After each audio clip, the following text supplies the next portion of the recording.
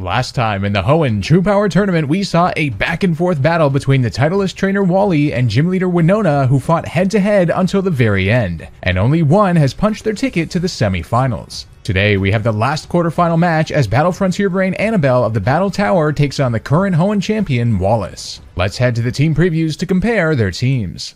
Anabel returns with her heavily offensive team, and in this battle she's going to have to make use of her Lucario and Snorlax in particular, while saving her faster sweepers to pick off any Pokemon that she's damaged. Wallace, on the other hand, returns with his mono water team, and he's really going to have to utilize his defenses and any type matchups he can to his advantage. Both trainers are ready for battle, so let's head down to the arena for the final quarterfinal matchup.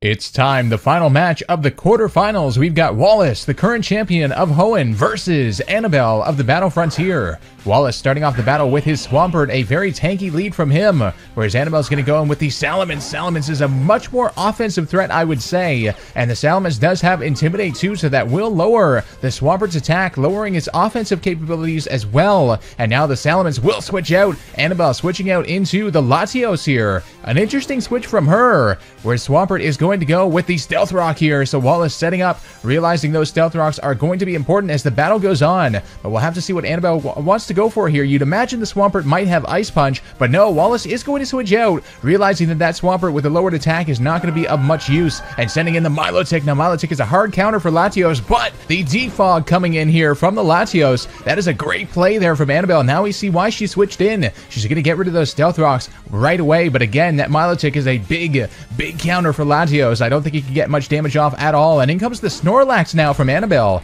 trying to take on this Milotic with the Snorlax, and the Ice Beam coming in. A great prediction there from Anabel, actually, because the Snorlax does have the Thick Fat ability, which will lower the power of those ice moves. But now Snorlax has to figure out a way to try and take this Milotic on, as Milotic goes for Scald. Now the Snorlax has to watch out for the burn here on the Scalds, and that was a critical hit too. Oh, and it gets the burn as well. Oh my word, critical hit and a burn on the Snorlax. That is not good at all. That Milotic getting a little bit lucky there. Well, actually very lucky. And now the curse coming in on the Snorlax, so Anabel trying to power this thing up, but we'll see what she wants to do here, as the Snorlax got a crit and a burn on it.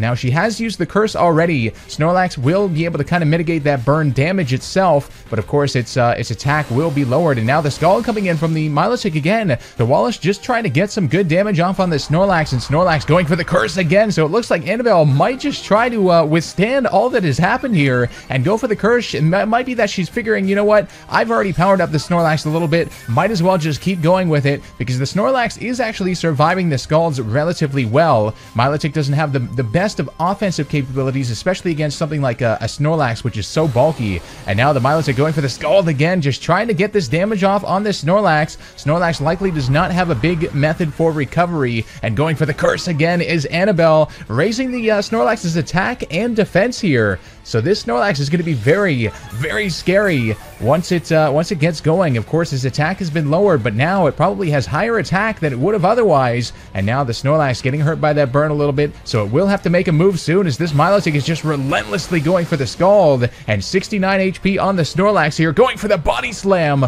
Oh, that should do a good amount of damage on the Milotic. Yes, almost half, and it does get the paralysis. Oh, so both trainers getting a little bit of luck here. But now, of course, the Milotic, this actually might have been a bit of a bad thing, because the Milotic does have the Marvel Scale ability, so with the status, its defense is actually doubled. So this might be a little bit of a concern for the Snorlax. And Snorlax back at 69 HP. Let's see what it can do here. Milotic going for the Scald again. It looks like it might be, yes, that should be a 2-hit KO from this range. This Body Slam is going to have to do a lot, or Milotic's going to have to get paralyzed. Let's see. Milotic taking a good amount of damage there.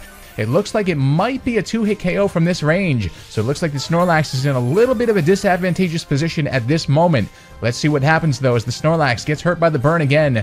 It all depends if this Milotic can get a move off here, and no, it is going to be paralyzed. Oh, this changes things up big time. Here comes the Body Slam again. Will it KO the Milotic from this range after leftovers? No, it looks like the leftovers did save it. So Milotic getting one more opportunity here to take down this Snorlax. Both trainers realizing that the opposing Pokemon is actually one of the biggest threats for their team. So they're just kind of tanking it out here, trying to make sure that the other goes down or at least is weakened enough. And the Milotic, oh, getting paralyzed again. It looks like the Snorlax might actually pull this off, which none of us would have thought after that first turn. Man, oh man, the Milotic going down here. Unfortunately, getting paralyzed 2 turns in a row, and the Snorlax will survive just barely. And now Wallace can send something out to try and take it down. Let's see what he's going to send out. He's going to send out the Swampert again. So Swampert coming back out on the field. Let's see what it can do against the Snorlax. Should be able to take it down with relative ease, even after all those curses. Here comes the Earthquake on the Snorlax. That will definitely, yes, take down the Snorlax. Snorlax going down to the Earthquake now. And now Anabel has to try to find a way to take on this Swampert. She is going to send out the Salamence here, so Salamence will get that Intimidate off again on the Swampert. But Anabel does have to be a little bit careful here. The Swampert might have Ice Punch. And Salamence going for the Draco Meteor, just trying to get as powerful an attack as it can off on this Swampert, realizing it's a defensive threat. Let's see. Yes, that is going to bring the Swampert below half, so a solid attack there. But Salamance's special attack will lower. And whoa! Wallace just going for the Stealth Rock here. Maybe just realizing how important it might be. But that's dangerous because he might not know that Anabel Salamence is actually a mixed attacker, and going for the Outrage here that will take the Swampert down. Swampert being taken down by the Outrage. Now, at the very least, Wallace has the Salamence locked into Outrage now, and he's going to go for the Starmie. Oh, so Salamence is locked in, and the Starmie does have 4 times effective Ice Beam. Oh, it does have the Yache Berry, so Starmie is a very powerful Pokemon, but can it withstand the Yache Berry in its attack? Oh no, the Salamence actually surviving thanks to the Yache Berry coming in clutch there, and now the Salamence can get a solid Outrage off on Starmie. Oh, but Starmie does survive, and now Salamence has become confused though. That is the key. The Starmie does outspeed after all. Ice Beam coming in on the Salamence. I fear that will be the end of it. Yes, the Salamence going down. That Yache Berry allowing it to get 1 more attack off, but Wallace did get the Stealth Rock up, but at the cost, of course, of his Swampert. And now the Lucario coming out on the field. Now we've seen how much of a menace this thing can be. Wallace is going to switch preemptively into what? He's going to go into the Gyarados here. Oh, a great switch from him. That will intimidate the Lucario after all. He realizes how big of a threat this thing could possibly be, especially with the Lucario Knight. Lucario Knight activating to make Mega Lucario prominent on the field. Mega Lucario has been an absolute terror throughout the tournament. Let's see what it's able to do on the Gyarados, going for extreme speed. Now after the Intimidate, no, that's not going to do much at all on Gyarados. Gyarados eating that up quite well. So it looks like Wallace has found a way to kind of stop this thing here. You wouldn't imagine that Lucario does have a lot of coverage against the Gyarados. So Anabel's going to be forced to switch into the Latios now. Latios coming out on the field. Let's see what the Gyarados went for. The stones are now actually a factor, the Stealth Rock that is, and the Dragon Dance coming in on the Gyarados. That will power up its attack and its speed. So this is actually quite dangerous here for Anabel. She's going to have to get a solid attack off, maybe something like the Draco Meteor on that Gyarados. The Latios does look to have the leftovers, perhaps a little bit of a tanky variant here on Anabel's team. Let's see what this Gyarados has. Gyarados going for, oh, it has super effective Crunch. Uh-oh. Oh, Latios going down in 1 hit from the Crunch.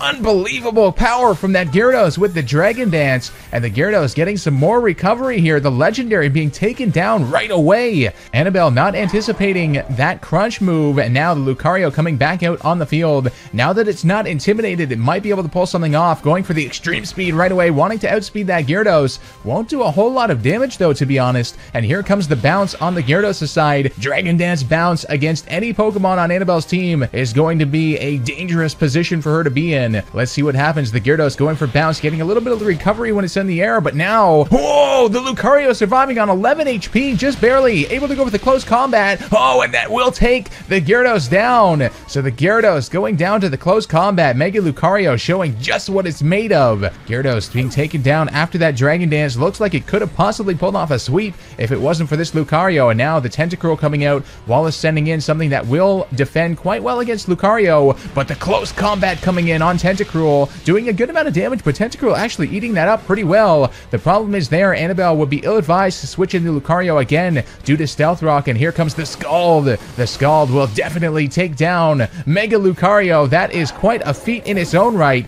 Now Wallace getting a little bit of momentum here as his Tentacruel heals up. But now Anabel has the opportunity to try and pick up momentum of her own here. She sends in the Alakazam. Alakazam is a big threat for the rest of Wallace's team, especially this Tentacruel. Tentacruel is especially bulky, but I don't know about a Psychic. Let's see.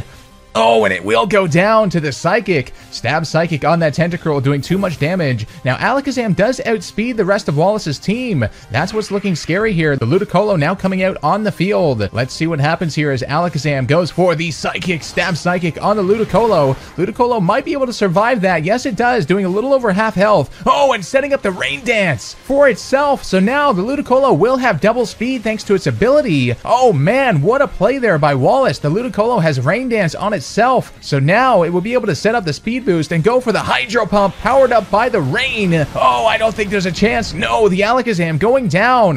What a play by Wallace. Now, all of a sudden, Anabel's looking to be in a bit of a scary position as she does have her Weavile, though, and Weavile will definitely outspeed the Starmie. That's the problem. It does have a priority move in Ice Shard against the Ludicolo, too. So Weavile posing a big threat at the end of this battle. Here comes the Ice Shard on the Ludicolo. Oh, and the Ludicolo survives, though. No way! The Hydro Pump boosted by the rain, and that is the end of the Weavile. The Weavile going down at the end. Ludicolo now losing his health due to the Life Orb, so it will go down as well. Wallace left with one Pokemon, his Starmie, which has been weakened substantially. Oh man, what a battle that was.